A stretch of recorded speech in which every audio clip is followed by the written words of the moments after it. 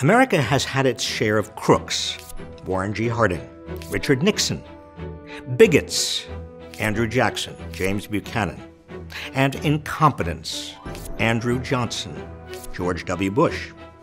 But never before Donald Trump have we had a president who combined all these nefarious qualities.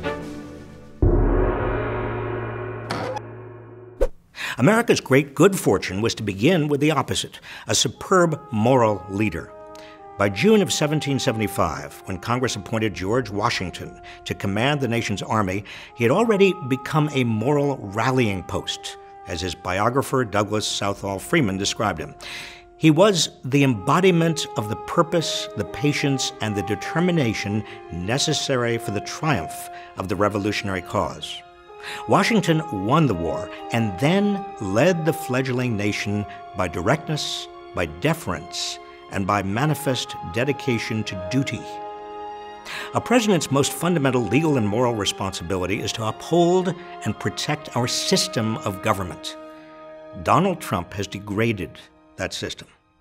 When he threatens to loosen federal libel laws so he can sue news organizations that are critical of him and revoke licenses of networks critical of him. We can sue them and win lots of money.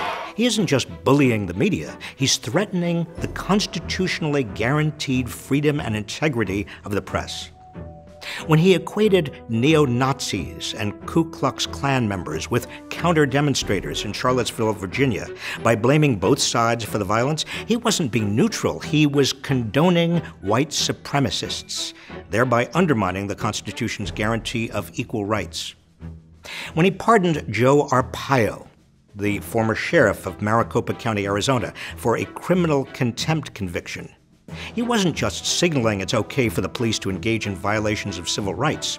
He was also subverting the rule of law by impairing the judiciary's power to force public officials to abide by court decisions. When he criticized NFL players for kneeling during the national anthem, that's a total disrespect of everything that we stand for. He wasn't just demanding they demonstrate their patriotism. He was disrespecting their, and indirectly everyone's, freedom of speech. When he berates the intelligence agencies and the Federal Bureau of Investigation, he isn't just questioning their competence. Well, it's a shame what's happened with the FBI. He's suggesting they're engaged in a giant conspiracy to remove him from office, potentially inviting his most ardent supporters to engage in a new civil war. When he boasts that he made up information in a meeting with the Prime Minister of Canada, he isn't just undermining his own credibility, he's undermining the credibility of the United States in the eyes of the world. Donald Trump is degrading the core institutions and values of our democracy. But America is fighting back.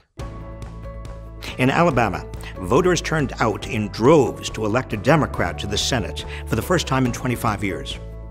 In Pennsylvania, Republicans lost control of a congressional district that went for Trump by nearly 20 percentage points.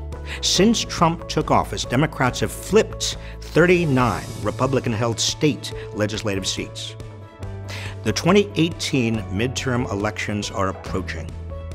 It's up to all of us to keep up the momentum. In the face of the worst president in history, we are at our best when striving to strengthen our democracy.